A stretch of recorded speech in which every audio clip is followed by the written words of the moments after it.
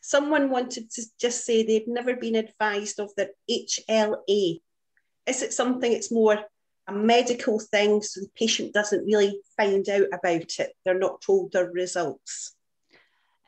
Well, as you saw when I put my tissue type on screen, it's basically a list of letters and numbers, and doesn't really mean an awful lot in terms of, you can't compare it to anything.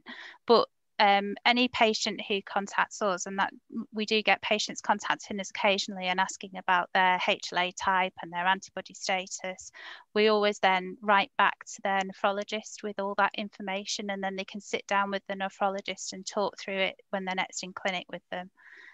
We also here at Manchester started something called Transplant Immunology Clinic. So patients who were, had a particular HLA problem, had lots of antibodies, wanted to know about their options.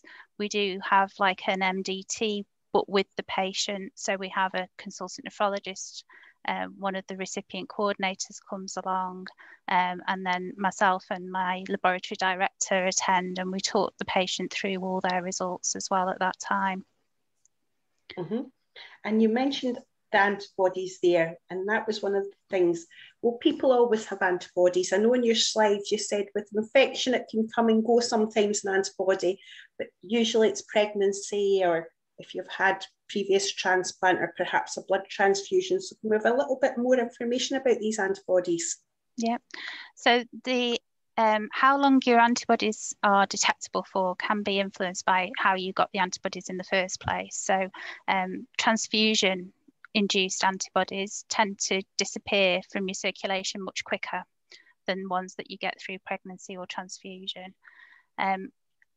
As showed you, antibodies, they change, they come and go, and it may be that an antibody gets to a level where we'd be happy to do a transplant even though they have had that antibody in the past, but it would mean maybe extra immunosuppression, and a discussion, because there would be a slightly increased risk of getting rejection post-transplant.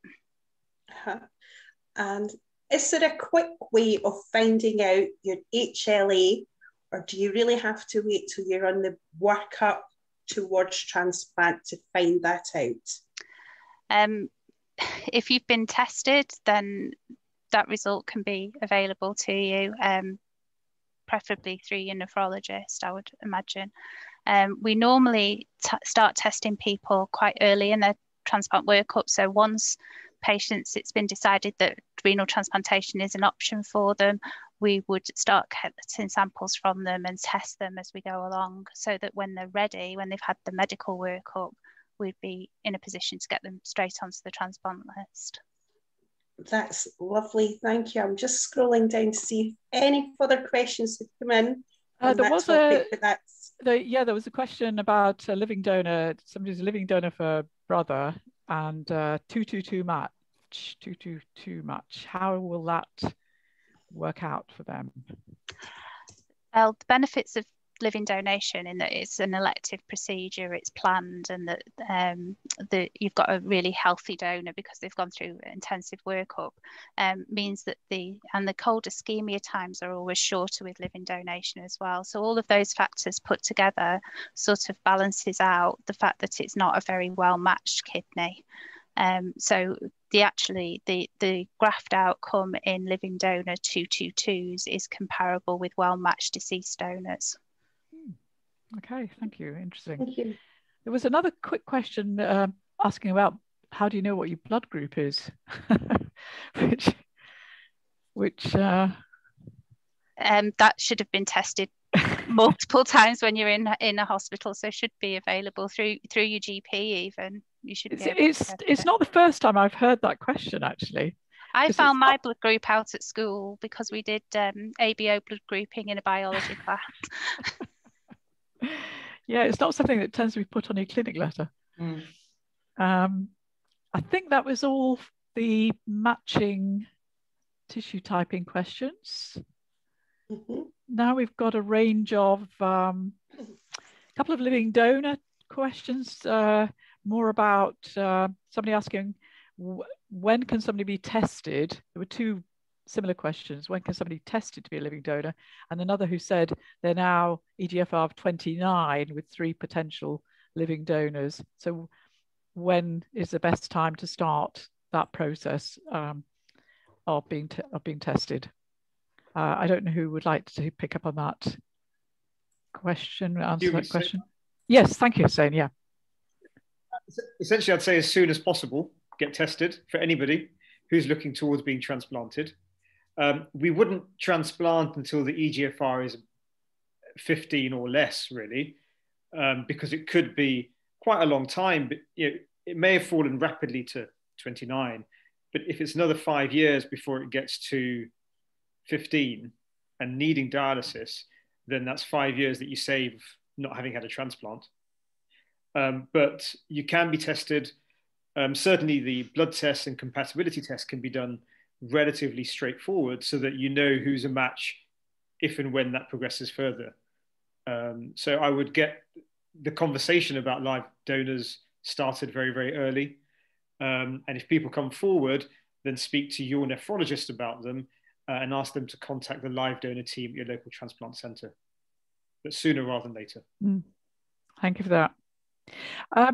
Question sort of related, but probably for Nicola, around, it was somebody who asked, was hoping to be eligible for a transplant, presuming that's going to happen to them, but struggling with thinking about asking someone to undergo surgery with the risk. So, I think that's something that many of us struggle with.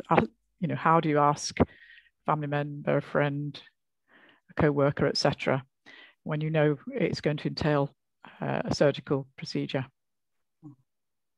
I think the honest answer, as you probably expect, is that there isn't a magical way of asking that question, and those feelings are completely understandable in terms of those worries that we would have about our own health, but certainly about those dear to us undergoing any kind of surgery. And I suppose the most obvious answer I can give is probably that it is just about having an open conversation about those worries with that person, and then having the opportunity to talk through those worries with your care team, both from a recipient point of view, but also in terms of what that donor can expect.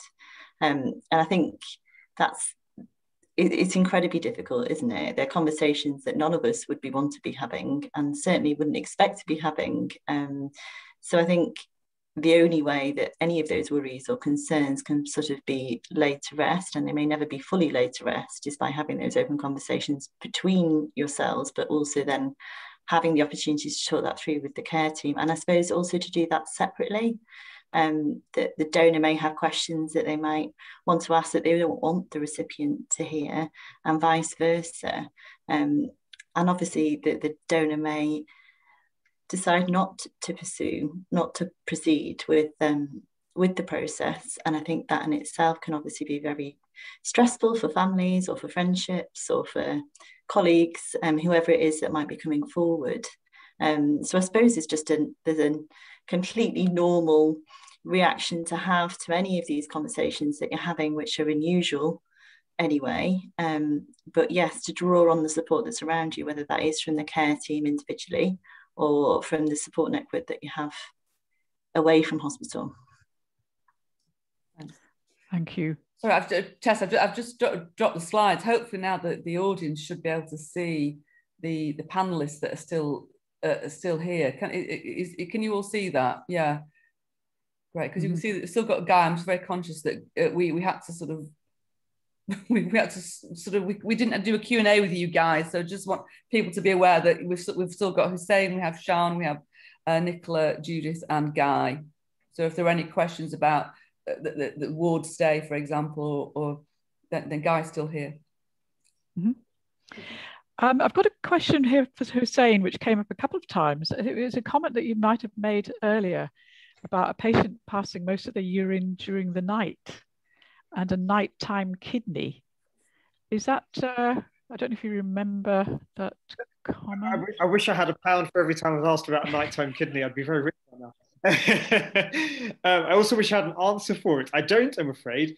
Transplant kidneys, we very, very often find patients complaining of having to be up in the middle of the night passing urine multiple times, more often at night than during the day. I don't know why. There's no reason for it as such. There's nothing in the medical literature about it, but it does seem to be a very, very common thing. I am told by patients that it settles down with time. Oh, good. I put it down to the way I sleep at night, but I'm crushing my kidney. Just wants to get rid of the urine. It's a theory test. It's a theory. It's N=1. Absolutely. but there's more people. I'm into. That's very interesting. Thank you. Very common. And another couple of questions have come in regarding, we know it does happen occasionally in our community, is a dual transplant of the kidney and the liver. So I was looking at that. How common is that? Yeah, it's very, very uncommon, incredibly uncommon. With polycystic kidney disease, it's very rare, but you can get cysts in your liver. The anomaly is that the cysts don't affect the liver function. So you never need a liver transplant because of a decline in your liver function. You very, very rarely need a combined liver and kidney transplant if the liver becomes so big that it's causing mass effect on your other organs. Okay, so if it's got so much space that you can't eat and drink because there's no space for your stomach, for example, then it may need a transplant. Yeah. And it's incredibly uncommon. In the UK, I mean, I don't work at a liver centre, and if it was a combined liver and kidney transplant, it would be done at a liver transplant centre, but I would say the numbers are in the region of single figures per year. Thank you. And for those whose ears maybe perked up a little bit when we mentioned PLD, we have a lovely, recently updated section on our own website. So if you were to go into PKD Charity web pages, there's a section on PLD, and you'll also find a recent recording of a webinar we had posted just when the topic came up. So that's that. We've got somebody, could be a pharmacy type question, or possibly if you're saying someone who saw a renal urologist specialist who said they were on too much immune suppression and is worried about having to go through it again if they have another transplant. I presume because they were taking a lot of medication and they were struggling, and they say they were struggling to cope with it. I don't have many more information than that. I just wondered if one or both of you could comment. I think it'd be difficult to comment on a specific patient scenario, if I'm honest. We'd probably need more information and a bit of background. Sorry. Thank you. A bit of a futuristic question here about the artificial kidney. I would say that it's a very highly visited page on our website. It's a blog from about 4 years ago that we wrote, and it's still visited regularly. I guess it shows the interest in the artificial kidney projects that are going on around the world, but just some comments on it and how you would integrate it into your current way of handling transplants. So I think depending which one you use, of course, depending which artificial kidney. If there was an artificial kidney that we could implant, it would make our jobs much easier. Probably 9 to 5, it would be lovely. But I know there's a huge amount of work going into growing organs, biomechanical organs. I think, unfortunately, certainly for the kidney, we're a long, long way away from being able to grow organs in a lab or implant biomechanical organs that can replace a transplant. There's a bit of animal work that's been published over the last few years, but it's really proof of concept and safety rather than efficacy. So I think we're a long, long way from being able to do that. Yeah. Indeed, some of that was done at Manchester. I think the growing the nephron in the mouse was in fact a Manchester team.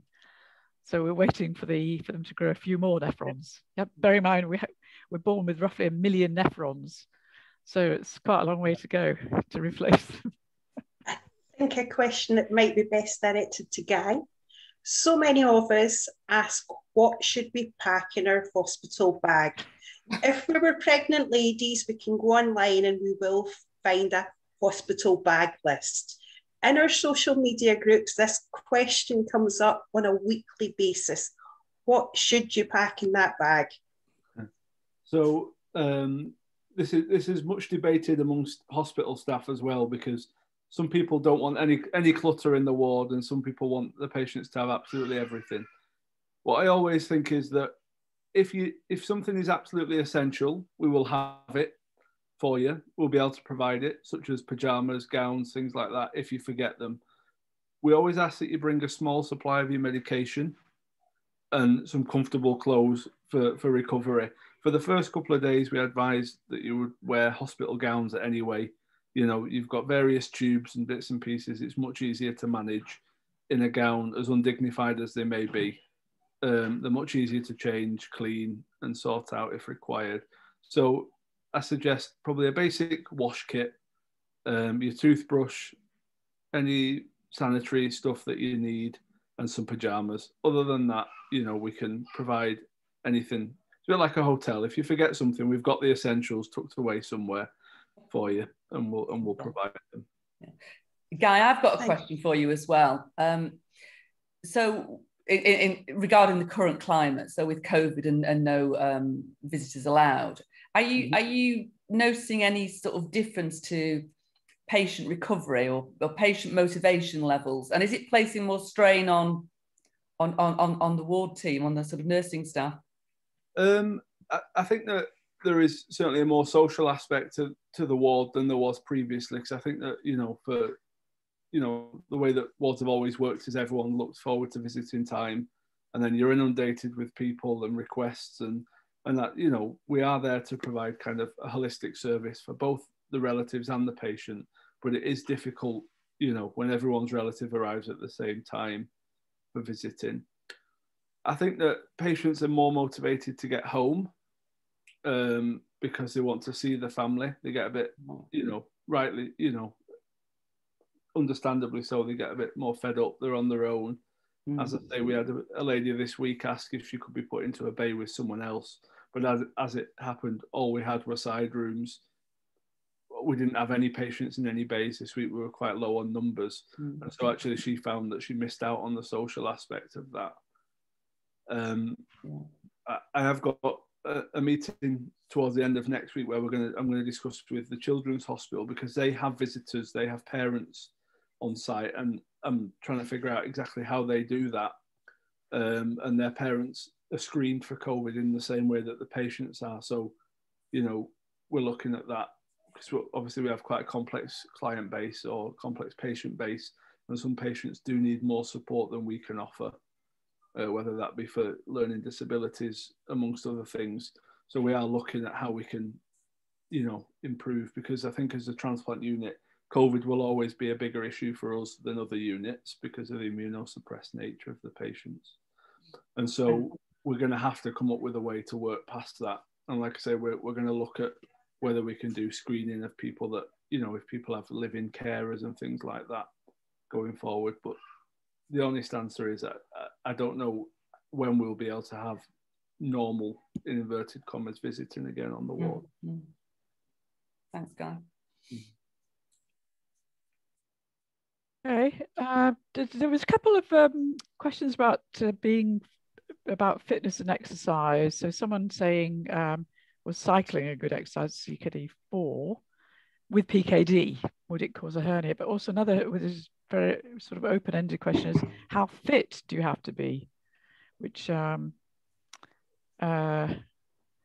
probably a difficult. Could I say as fit as possible?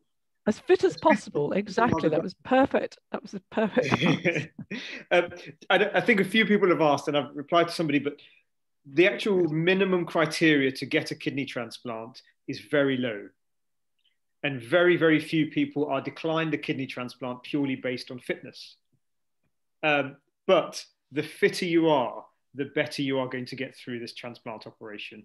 And the better you're going to feel, the longer you're going to live with a kidney, and the more benefit you'll get from the kidney. And we really can't stress that enough.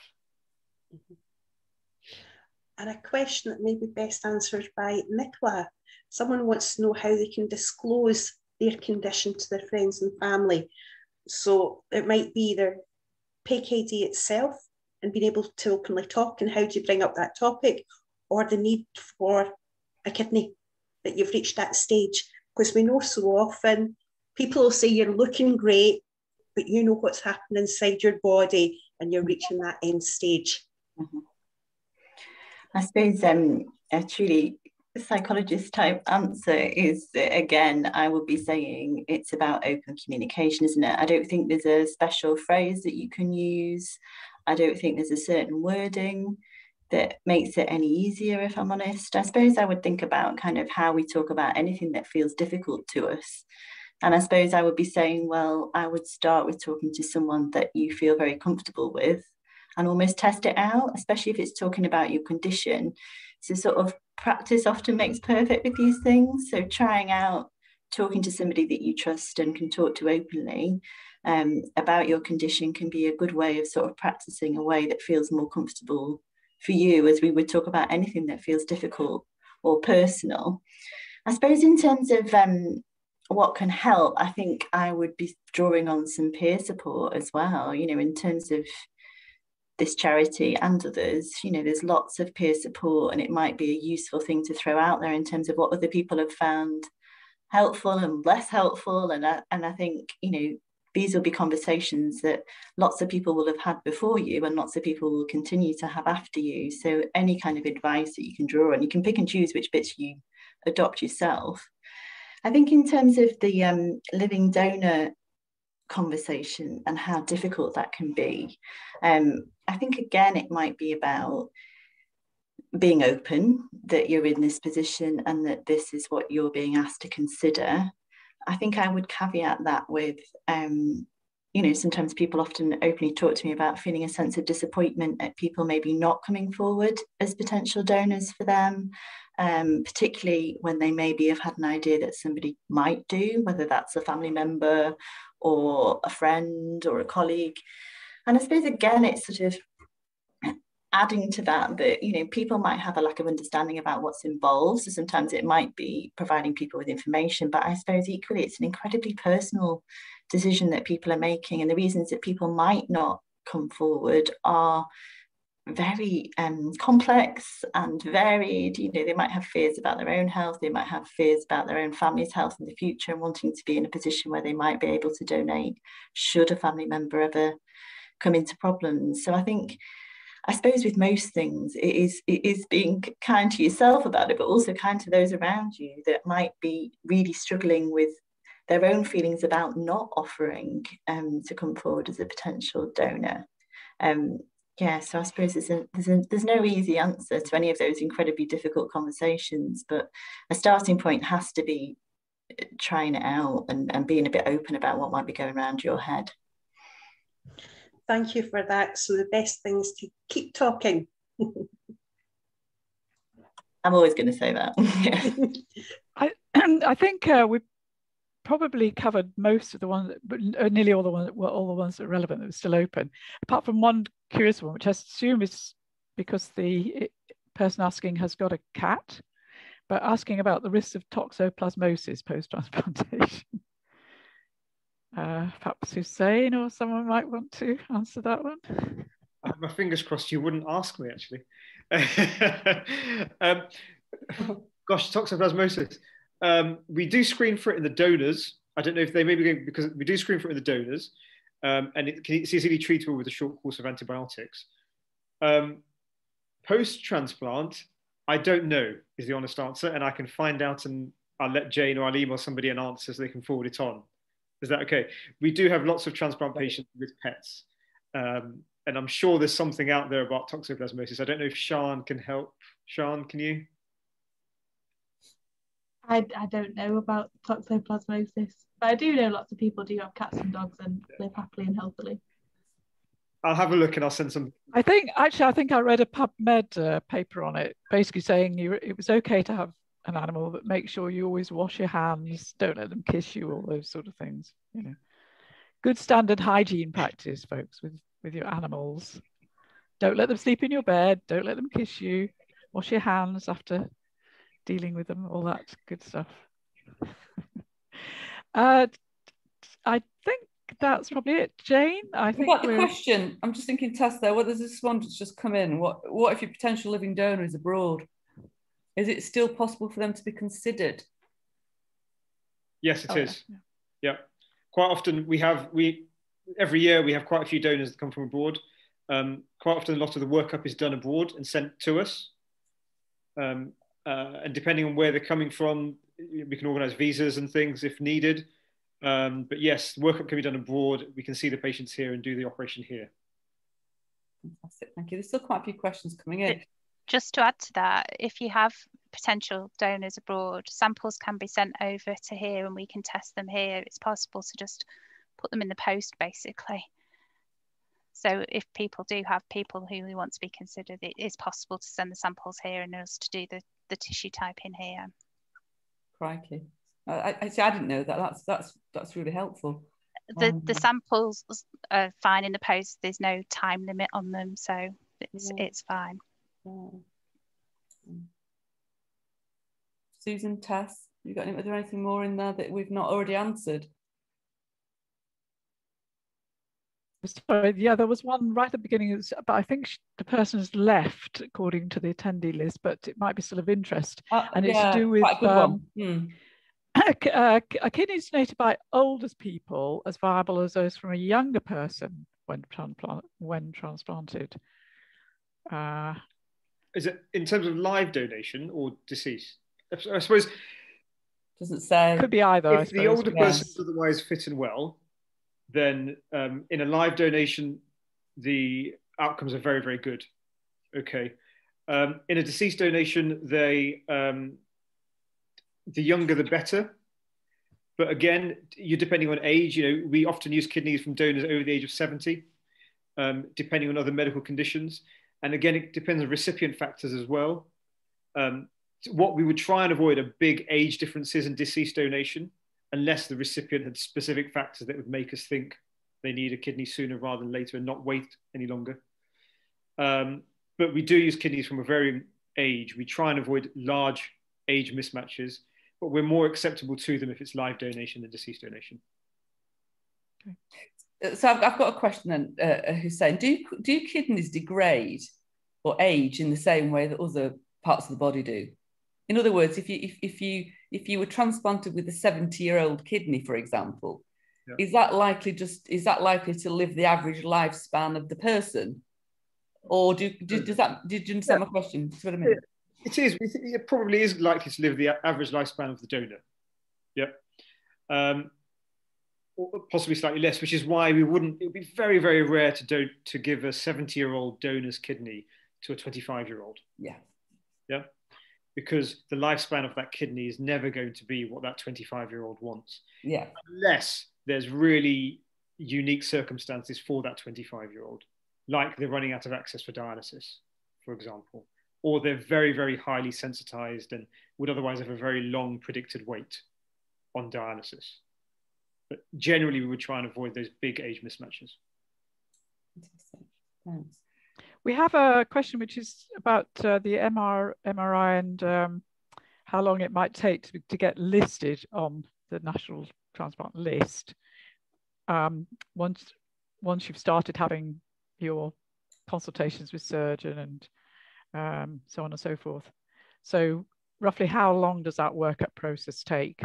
Obviously, centres have been closed for some time, so that's probably going to distort. But in a pre-COVID era, how long would it roughly take from having those first meetings to being worked up and getting onto the list, being activated? So we'd normally say an average of about 6 months, but it depends on how straightforward the workup is. If you're otherwise young, quite well, it may be slightly shorter. If there's other referrals that we need to make or other investigations that we need, it may be slightly longer. But we'd say about 6 months. Okay, thanks. If you're happy to take another one, we've got an nephrectomy question. This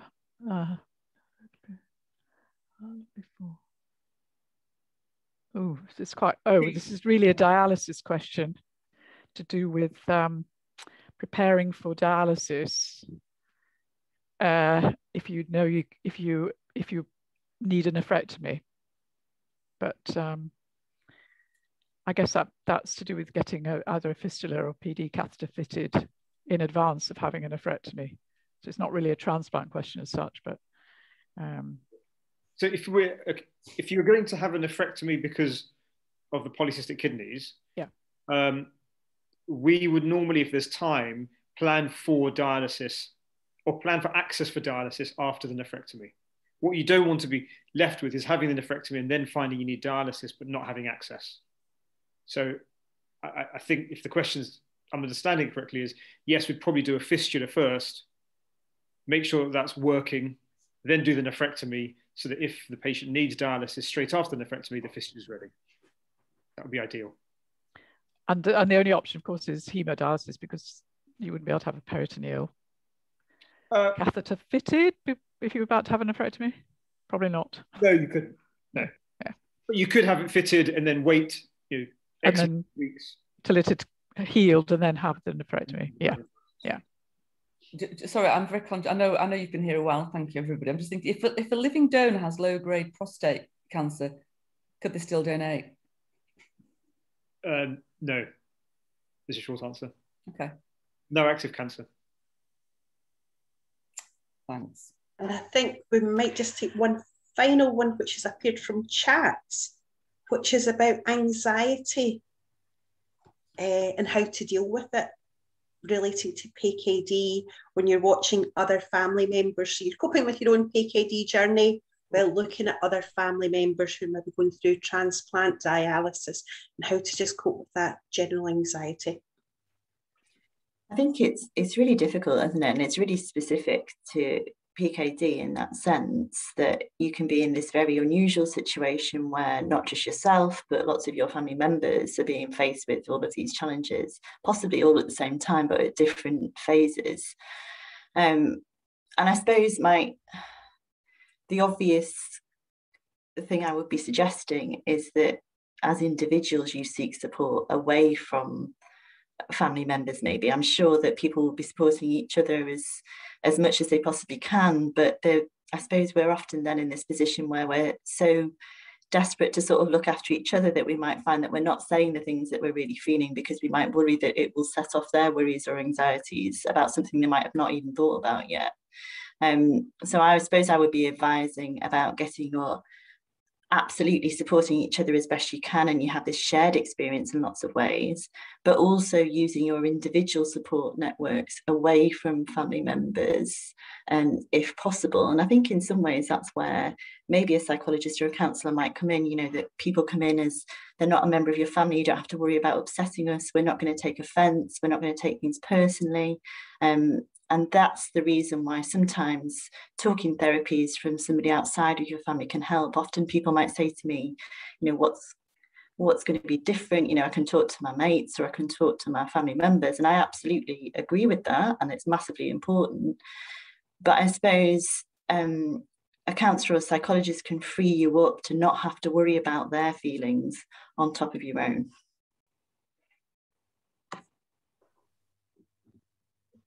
Thank you.